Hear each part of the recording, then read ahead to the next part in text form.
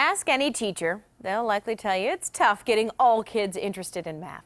So at Columbus Academy, they're taking a different approach to teaching by mixing purpose with a little play, creating a new type of math passion. Problem solved.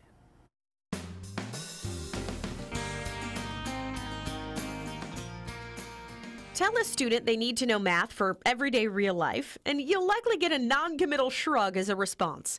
Let a child figure out on their own how to solve a problem. You'll get a very different outcome. This concept of promoting problem solving is what drives Chris Bolognese, the math department chair at Columbus Academy. In high school, I got good grades, but it was learn the material for the test, do well on the test, wash, rinse, repeat. It wasn't until I was really challenged in this honors accelerated calculus course my freshman year at Ohio State where we were given problems we weren't told exactly how to do. And initially that was a really foreign space, like how are we supposed to figure this out? But there I really saw that math is more open than just being told an algorithm. And following that algorithm, there's a space for play, there's a space for curiosity, things like that. Space for play, not something you normally hear in a classroom, especially one as serious as math. Yet it's rare to see students in Chris's class actually sitting down.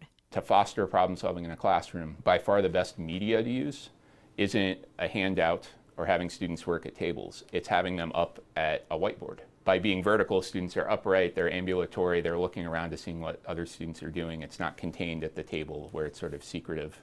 So in my class this year, students are encouraged to go up to the board, talk with one another. It's sort of like Google, right? You know, people are up there, they're not confined to a cubicle. They're up, they're walking, they're talking, they're looking at other ideas around the room. There's no fear of making a mistake because you can just erase it. So at CA, we're really always questioning and being reflective about how we can best support our students in problem solving and math success.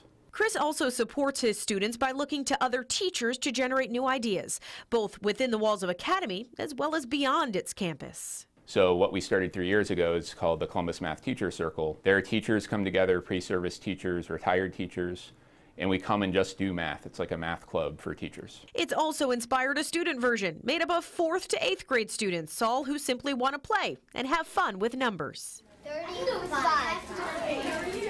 What if there were 66 people? There's no formula that we expect students to know. There's not an immediate go-to of, oh, 1/2 base times height or whatever. So it's that sort of uncertainty, that ambiguity of what do I do? Okay, I'm going to look at a few cases. I'm going to make a table. Oh, what patterns am I looking for? Oh, whoa, what if we do this?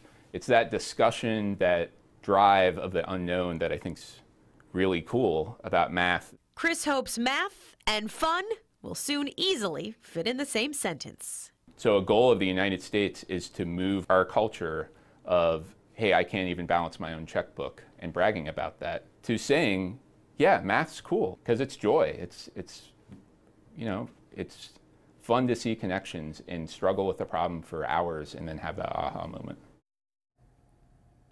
Well, you can learn so much more about the academic programs at Columbus Academy by heading to their website. It's columbusacademy.org, or call their admissions office 614-509-2220 to schedule a visit.